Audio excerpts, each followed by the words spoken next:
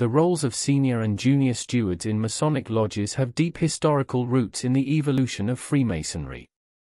Originally, during the operative Masonry era, provisioners in stonemason guilds were responsible for nourishing and supporting the workmen. As Freemasonry transitioned to a speculative and philosophical organization in the 17th and 18th centuries, these practical roles transformed into symbolic positions within Masonic lodges.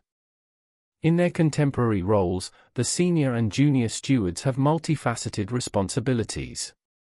They provide refreshments and meals before and after lodge meetings and ceremonies, symbolizing the nurturing of minds and spirits, and fostering unity among members.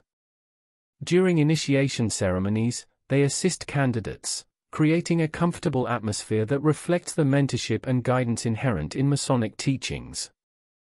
Additionally, the stewards play a crucial part in preparing the lodge room, ensuring order and solemnity, and supporting other officers to maintain decorum during meetings. In essence, they embody historical continuity and profound symbolism, enriching the Masonic experience by caring for members and candidates while preserving the sanctity of Masonic rituals and gatherings.